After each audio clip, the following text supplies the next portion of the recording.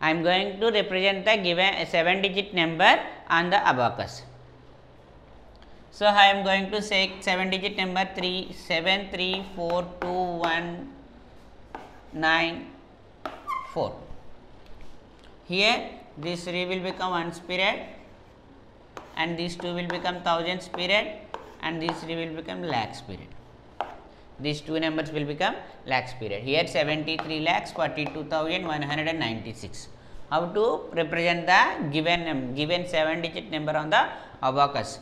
So 1, 2, 3, 4, 5, 6 and 7.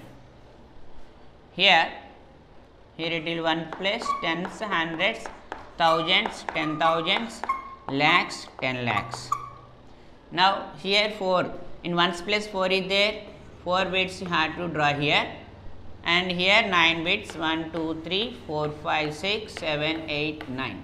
Here in hundreds place 1 bit you have to draw, and in thousands 2, 10,000s 4, and lakhs 3, and 70 lakhs.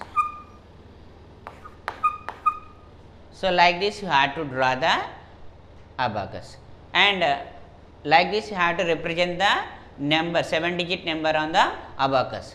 Now I am going to draw the abacus. You have to write the 7-digit number using that figure. Now I am going to draw here. So here I draw the abacus. Here you have to count the bits.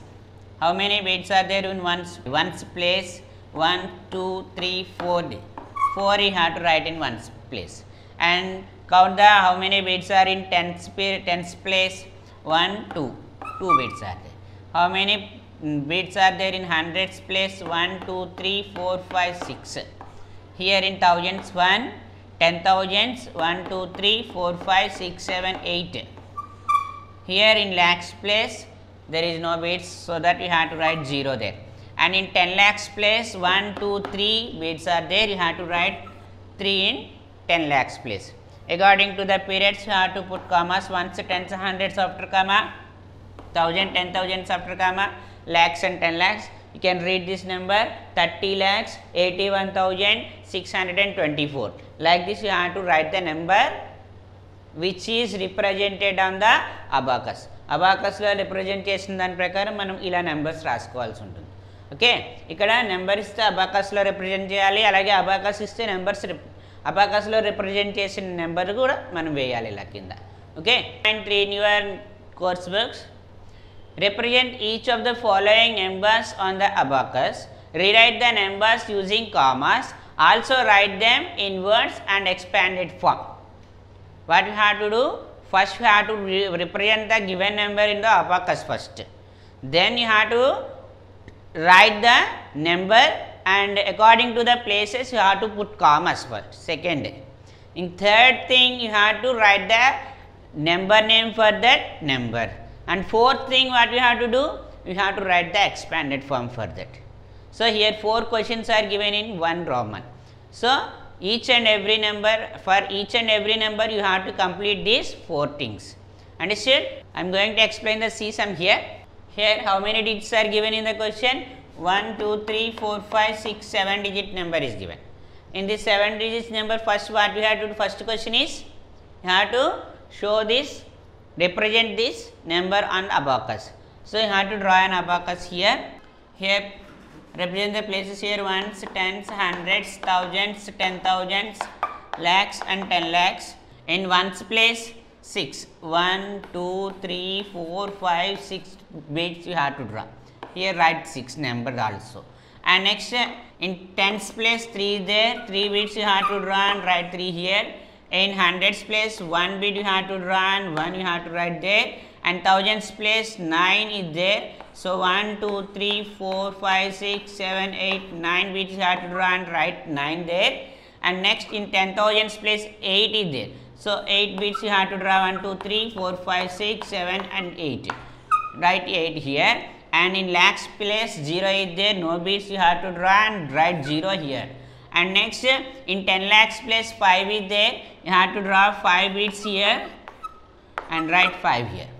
And then go for second thing. What is the second thing here? write this number using commas and copy this number again. Like this you have to copy the number and then you have to write the places ones, tens, hundreds, thousands, 10,000s, lakhs, 10 lakhs. And once tens, hundreds will become ones period. After ones period you have to put comma. And thousands and 10,000s will become thousands period after comma. 10 lakhs and 10 lakhs will be lakhs period. Like this you have to write the number using commas. After that, next thing is write the number name for that. So here what is the number? You have to read this number 50 lakhs 89,136. Like that you have to write. So third thing is you have to write the number name for the given number. You have to read that number and write the number name for that number. Then go for the fourth one. What is the fourth thing? You have to write the expanded form for the number. So for that same number you have to write the expanded form. So write the number here 50 lakhs 89,136 you have to write there, and 5 in 50 lakhs. You have to write the place values for each and every digit, then you will get the expanded form. You have to add the all place values of the given number, then we will get the expanded form. 5 in 10 lakhs place you have to write the 50 lakhs. Plus 0 is in lakhs place you have to write 0 for that. And next 8 place value of 8 in 10,000, so that place value of 8 is 80,000 plus 9 in 1000 it will become 9,000. 1 in hundreds it will become 100 plus 3 in tens 30, 6 in ones 6 you have to write. This is the fourth one. So first you have to write you have to represent the given number on the abacus first thing, and next thing you have to write that, copy that number again, and then you have to put commas according to the Indian place value system. And third thing is you have to write the number name for that, and the fourth thing is you have to write the expanded form for that. Like this you have to complete the remaining sums. Understood? Next. Now our next topic is successor and predecessor. So what is the successor and what is the predecessor? Successor means after number, means next number. Predecessor means before number. Okay. How we can find the successor for any number? If we add 1 to given number, then we will get the successor. If we subtract 1 to the given number, then we will get the predecessor. So already we have completed this in iConnect section. This model sum I have explained. Now I am going to explain another example. Now I am going to take a 5-digit number 72,496. So how we can find the successor? Successor means we have to add 1 to the given number.